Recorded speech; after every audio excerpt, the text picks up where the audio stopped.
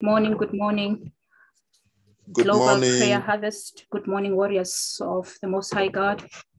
Good morning. Morning. Welcome, everyone. Good morning. Allow me to greet you in the mighty name of our Lord and Savior, Jesus Christ.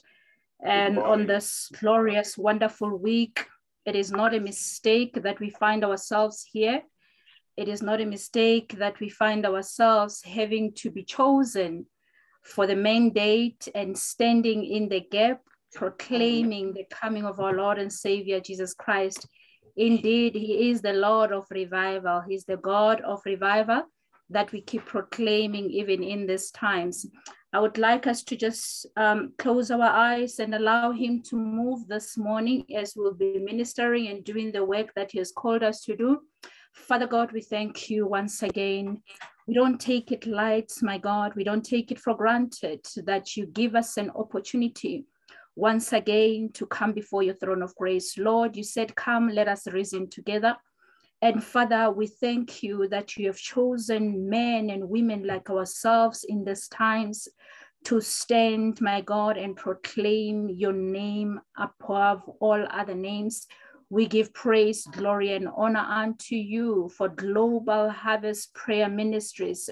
We thank you, Lord, for each and every person that is in our midst this morning. And we pray, my God, that even those that are still going to watch and partake, Father, touch them, O Lord, in the name of Jesus Christ. Continue the work in which you have started in us and even in them. Globally so, let the fire continue to scatter. We welcome you, Holy Spirit. We welcome you in our midst, and we ask you to take charge and total control. In Jesus' mighty name, amen. Hallelujah. I welcome you once again in this glorious time. We are entering, or we are gearing on this week with the revival for the youth. And when we speak of the youth, we speak of the future leaders. We speak of the future fivefold. We are speaking of the men and the women of God that God has entrusted them with the mandate even in these times. Last night, we had another session. And in the session, we were speaking about the upbringing of a child, giving them wings. One of the author, Pastor Babsi Shabalala, is one of our members here in the Global Prayer Harvest Move. And I think one of the testimonies that touched me was when a mother experienced a wickedness that has been instilled in the children at a very young stage. So the children are in in preschool. And the teacher of this preschool says to the children, I can expose to you, or I can teach you how to fly. You know how children just love this Batman, this Spider-Man. And it's kids, they're in preschool. So the kids were excited. And the teacher says to them, I can teach you how to do it if you are interested to fly like your Spider-Man. They're children, they're inquisitive.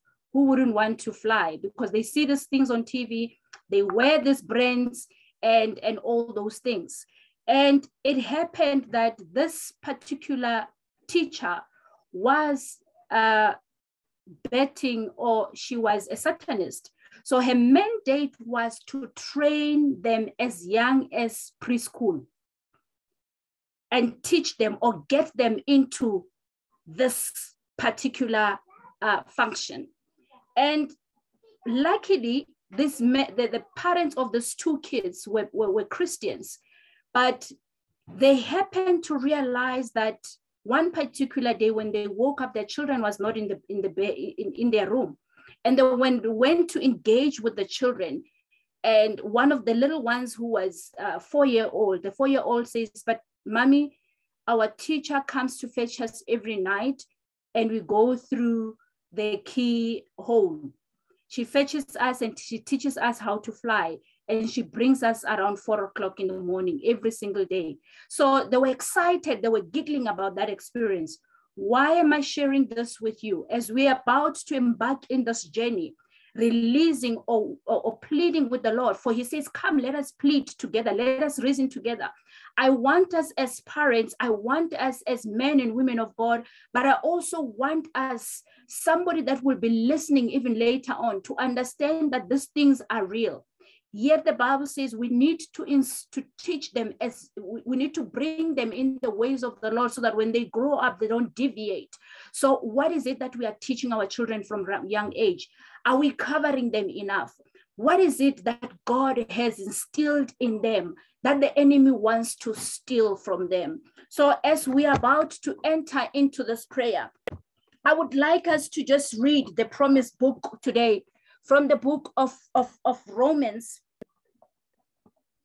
Romans chapter 11, from verse 1 to 6. As we are entering into this prayer, in the promises of God, let us go into the book of Romans chapter 11. Romans chapter 11, I say then, hath God cast away his people? God forbidden, for I am an Israelite of the seed of Abraham, of the tribe of Benjamin. May we continue to verse 2. God has not cast away his people which he foreknew, who he not what the scripture said of Elias, how he maketh intercession for God against Israel, saying, Lord, they have killed thy prophets and digged down thy altar, and I am left alone, and they seek my life. But what said this answer of God unto him? I have reserved to myself the 7,000 men who have not bowed the knee to the image of Baal. Even so then, at this present time, also there is a remnant according to the election of grace. There is a remnant according to the election of grace. Highlight that. There is a remnant according to the election of grace. Let us continue to verse 6. And if by grace then, it is no more of works. Otherwise, grace is no more grace. But if it is of work, then it is no more grace. Otherwise, work is no more of grace. So what the scripture means is grace, it is not of work. It is not according to our works. It's not according to what you have done. There is no qualifications of grace, but grace is what God chooses to give unto those. It's not according to works. Father, bless the reading of your word this morning and continue to speak, O Holy Spirit, in the way and the manner that you see it fit. Let your word be a piercing factor. Let it separate the bones from the marrow. In Jesus' mighty name, amen and amen. Hallelujah. Amen, amen, amen. So as we are embarking in this journey, taking note of what I've just shared with you earlier on. Yesterday, the Holy Spirit was just reminding me of myself in my youth. When I got saved at the age of 15 years, and I saw the grace of God then. But even in that grace of God, the enemy tried to he tried to work against the call. I found myself in that age of 15 years having to be an adult, having to lead a home at the age of 15. But by the grace of God, there were men and women of God, the pastors and the evangelists of times then, that will just take me into their house over the weekend. They would just literally just adopt me. But let me just tell you something, that when God has a purpose over your life, it starts at that very young age. And I remember, I keep saying even to those around me, that most of the things that are manifesting right now or that I see around me, it is a prayer that I made as a 15-year-old, as a teenage girl right back then. But the manifestations of those prayers I'm seeing. One thing that I would want to share with you is, even at that time of 15, 16, the enemy wanted me to take my life. There was a point in my life that I committed, or I wanted, or I attempted to commit suicide out of depression, out of whatever that was happening, and out of, I think, the voices that the enemy will want to instill in you as a teenage girl, as a child.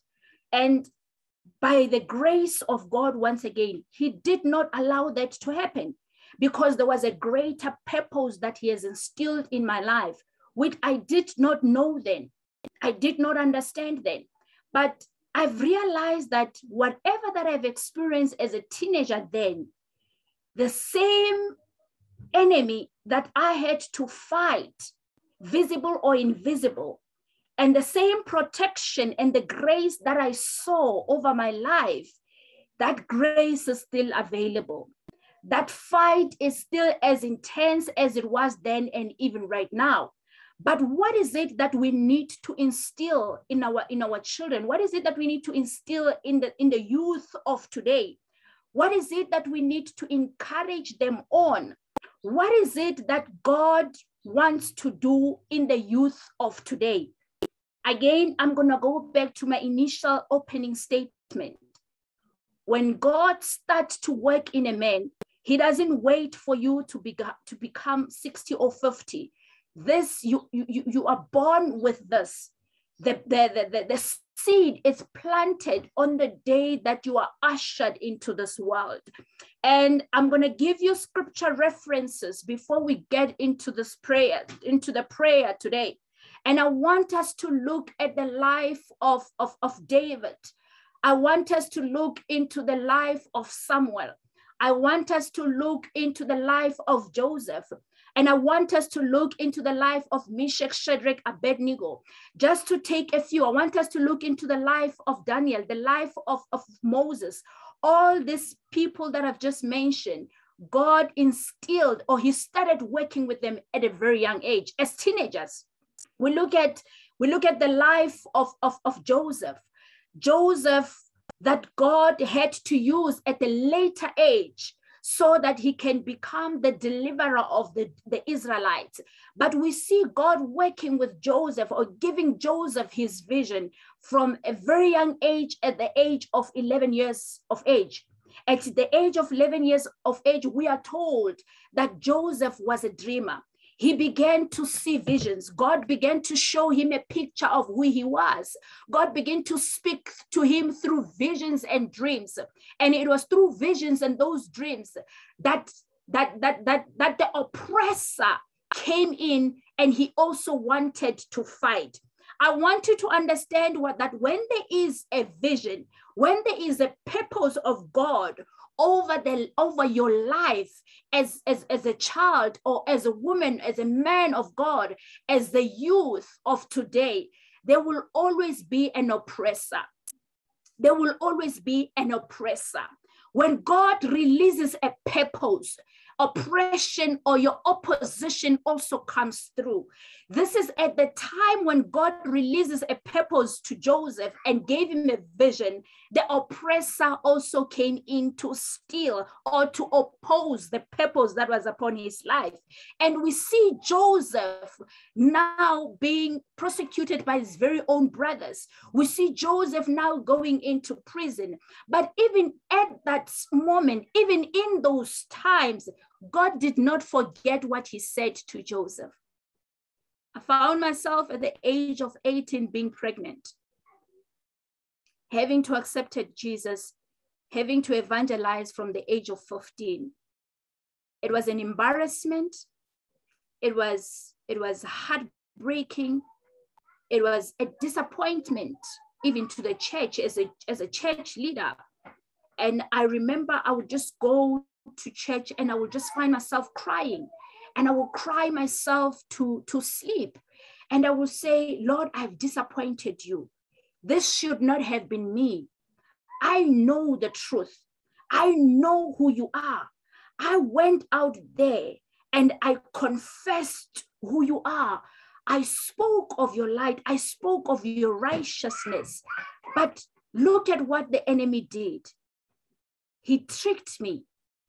And as a teenager, I find myself being pregnant. I found myself having to be a mother at the age of 18. And here is Joseph with a purpose and a vision. And there's an opposer that wants to destroy him. Joseph finds himself in a prison. But even in that prison, he did not allow the situation to oppress him. He stood to confess, or he stood to believe and trust in the God that was introduced to him by his father, Jacob. So what I'm saying to you is, even in these times, the principles of God remains the same. What the enemy would do, it is not of old. It is no surprise. It is nothing new. He still used the same tricks of then. You look at the life of David. You look at the life of Samuel. God begins to speak to Samuel at a very young age. And we are told that Samuel, in his times, when he was sleeping, there God introduces himself. He wants to speak to Samuel in the temple. And Samuel wakes up and he goes to Eli, his mentor, and he says, Eli, I hear you are calling me. And the man of God says, it is not me. On the third time, he realized this child should be called by God. It can't be me. When he calls, says, here I am, Lord, speak. He is answering his call, even still within his times, his youth period. We are told that Samuel was only 13 when he says, here I am, Lord. So I'm making reference to all of this just so that we cut the time. My time is very short.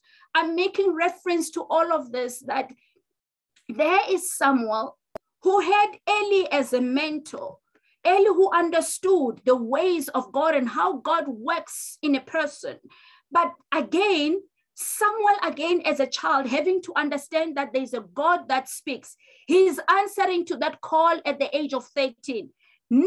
It doesn't mean that Samuel did not encounter or have challenges. We are told, even after he says, yeah, I am, Lord, speak, there were opposition.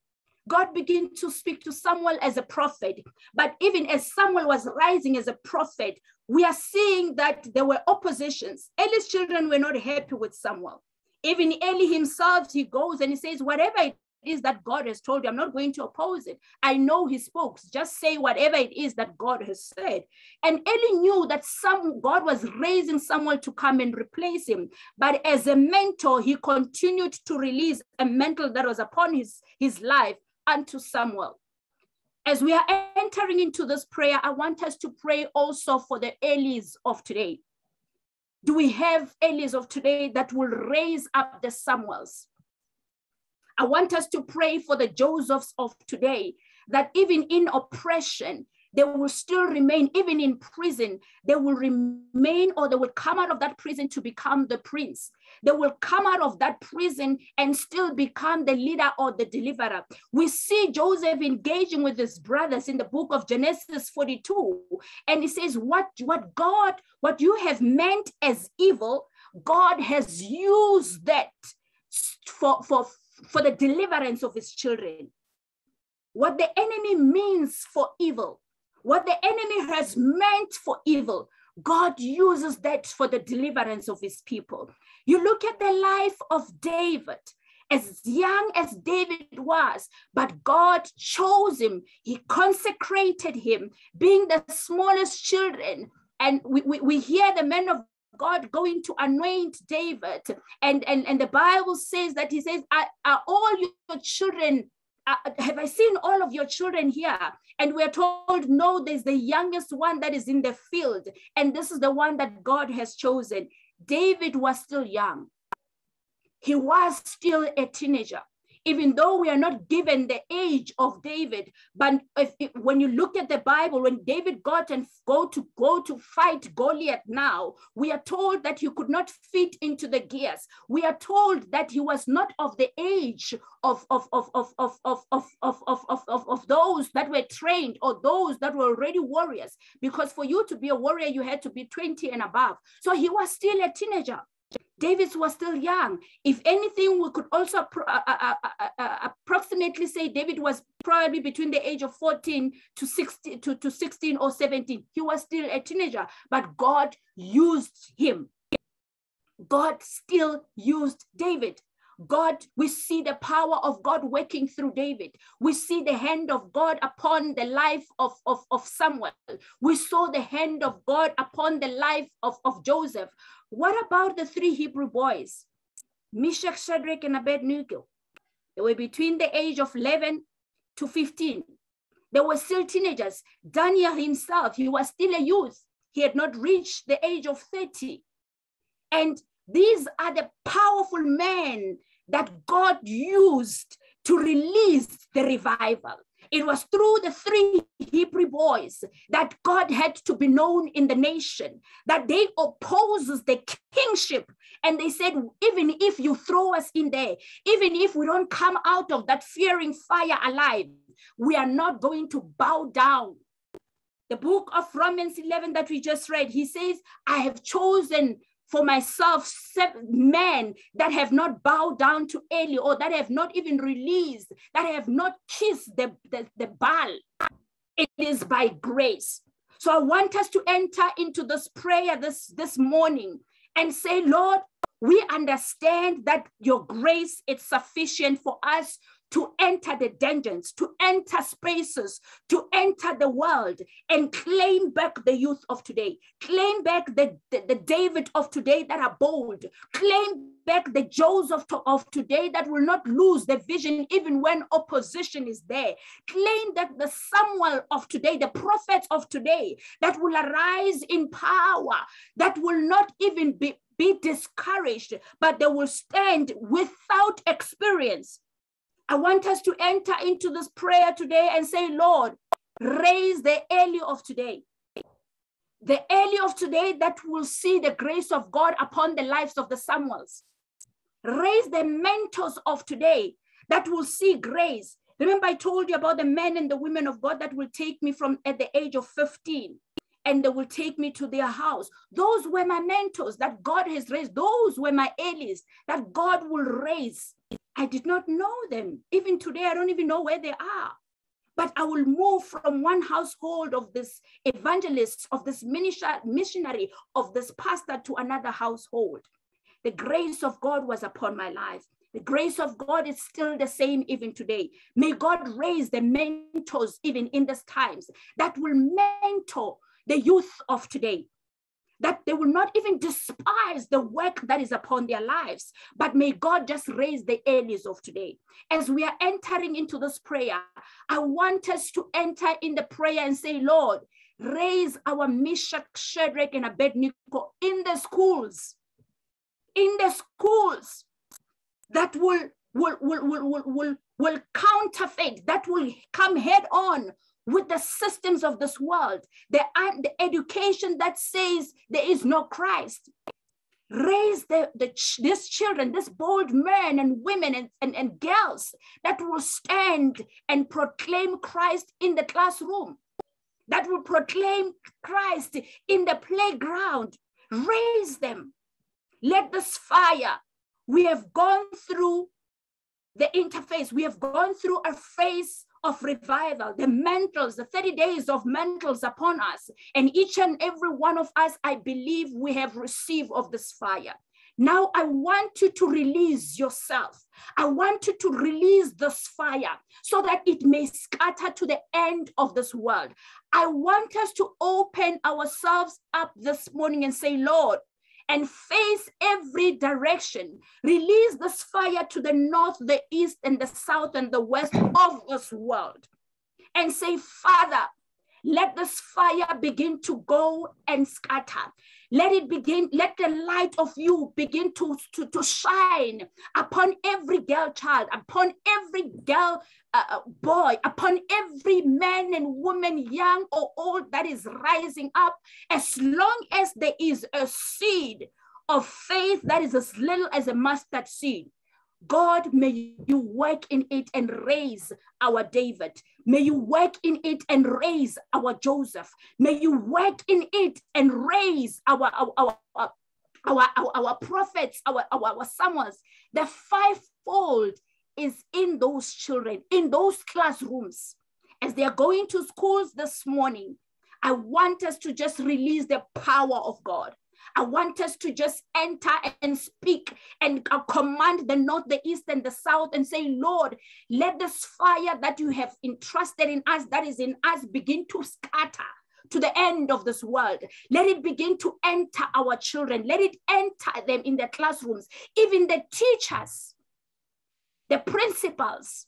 Let this grace find them. Let them become the Elis of today. Let they be the mentors of these hours of the end times. In Jesus' mighty name, let us begin to pray. Father, we thank you, Lord. We come before your throne of grace, my Heavenly Father, having to understand your word, oh Heavenly Father. We stand to say, Father, we give praise, glory, and honor unto you for the use of this times and the revival. For Lord, we know that revival not just at Lord, but Father, if you we welcome your Holy Spirit. if you could do it with Meshach, if you could do it with Daniel, oh Heavenly Father, Lord, you can do it with the children. You can do it with the youth of today. Father, we are standing in agreement this morning, and we release the power, mighty God, of the revival to go unto the four earth in this world, to touch, my Father, every man, every girl, child, the youth of today to be influenced by the revival of God. That this is the remnant that you have said yourself in this time. This is the remnant that you said it is by grace, oh Lord, that you are choosing them not by works.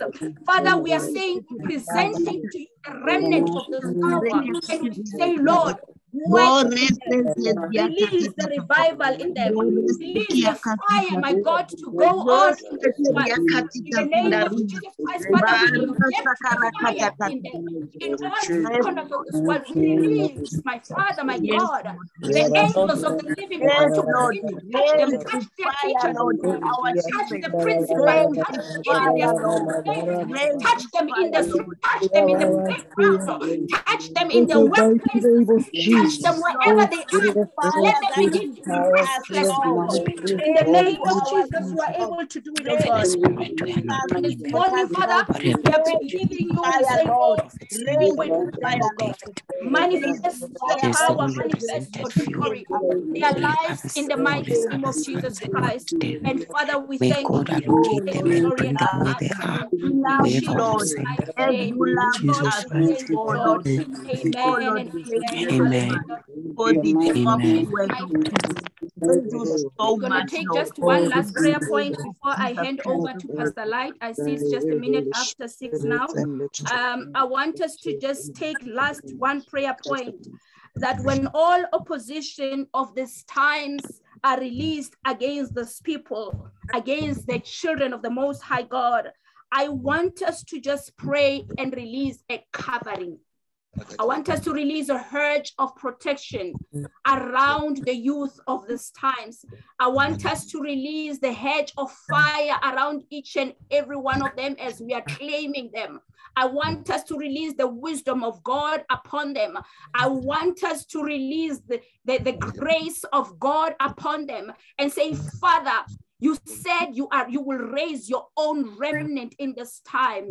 When your servant cried out and said, I'm the only one left, he said, no, I've raised 7,000 other men as my remnant that have not bowed down to Baal or kissed Baal.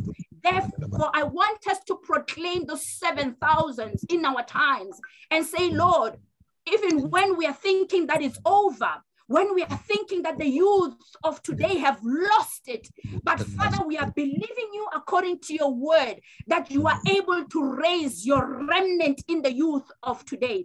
And as we are proclaiming this one, so shall it be. Let us begin to pray. Father, We are believing you, my God, for the remnant of this time, that you are raising them to be bold. You are raising them to be wise. You are raising them in the name of Jesus you are Christ of raising them and Nazareth. releasing them for this Praise time. Lord. Lord, we are standing, my God, we think thousands shall arise in every corner of the earth. Lord, we are praying to Heavenly Father. You are going to do it, my Father, consider in this time. We shall see this new man, Lord. They must build a hedge of fire and protection around them. Let the wicked be potion. Let peace be their potion. Let the fire of you, my God, consume them. Place where you are leading. Jesus. Father, we give you glory and honor. Thank you, and the 7,000 and the 7,000 and the 7,000 are rising up, that are rising up as your remnant, that are rising up as fivefold.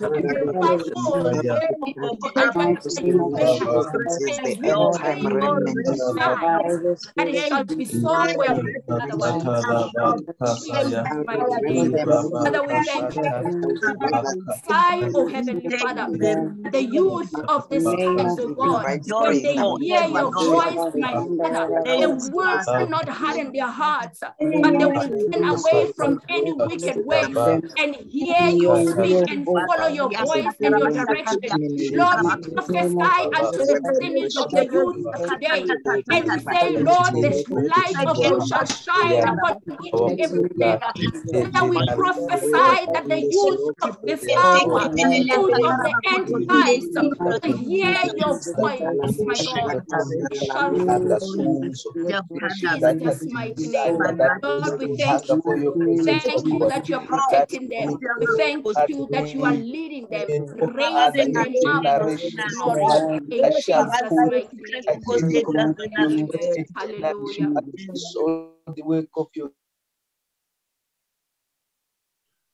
We give you praise, Most High. We honor you and we adore you. Hallelujah.